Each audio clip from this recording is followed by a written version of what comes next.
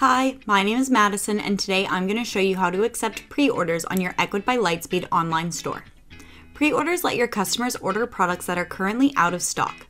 These can be items that are temporarily sold out or those that you're getting ready to launch. If you track inventory in your online store, you can enable pre-orders for products and product variations with zero stock. Items that are available for pre-order are marked as such on your storefront, so customers know they're ordering in advance when they check out. For product variations, pre-orders work in a slightly different way. When a particular variation is out of stock, then on the product page it gets a pre-order label and its Add to Bag button turns into a pre-order button.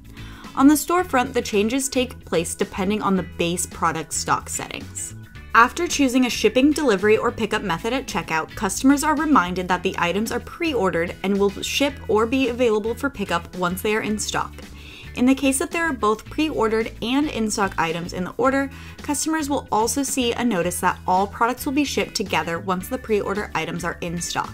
If a customer wants to get the available items sooner, they will need to place separate orders for in-stock and pre-order items. To take pre-orders for a product, navigate to the Products page by going to Catalog, Products, and selecting the product.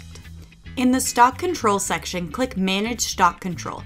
Here you can choose what you would like to happen when a product is out of stock from the drop-down menu.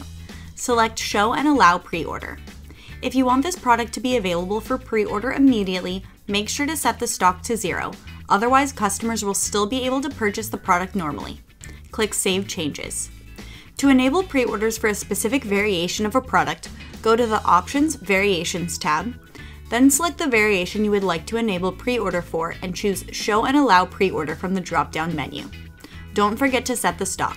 Click OK and click Save.